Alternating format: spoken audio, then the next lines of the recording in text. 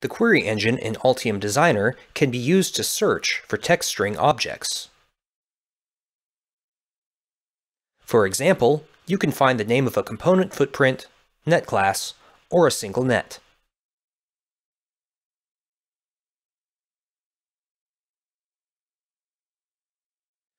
The query language can also be used to search using incomplete strings.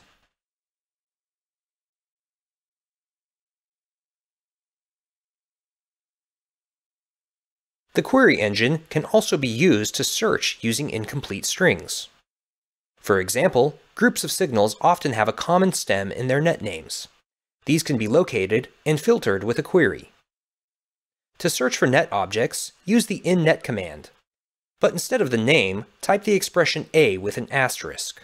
The asterisk symbol is a special symbol that replaces one or more objects in the current string. All primitives which belong to a net starting with A and with any continuation thereof will satisfy this query. The substitution symbol can be placed anywhere in the string text as well as in several places at once, for example, in the hasFootprint 0603 query. This query will show all components that have the substring 0603 anywhere in the footprint name. The other substitution symbol is a question mark. This will perform the same function, but imposes a stricter condition as it only replaces one symbol. For example, the inNetA query will give no result, as there is no net with a name containing two symbols where the first symbol is A. To search for nets, we would need to add another question mark.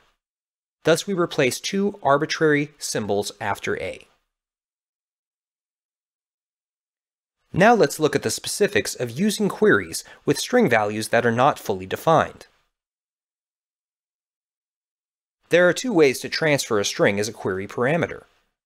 Some commands will accept strings as bracketed arguments. These are inNet, hasFootprint, or inComponent. When you use these commands, all you have to do is replace part of the string with a substitution symbol.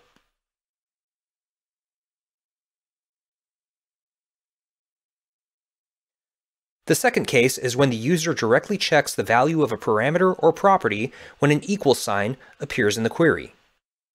For example, the name property is used to search by name, such as inComponent and name equals D1.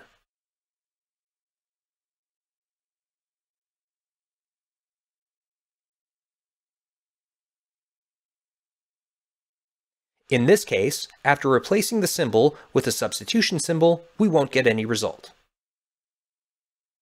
We need to notify the query system that the search is performed on a string that is not fully defined.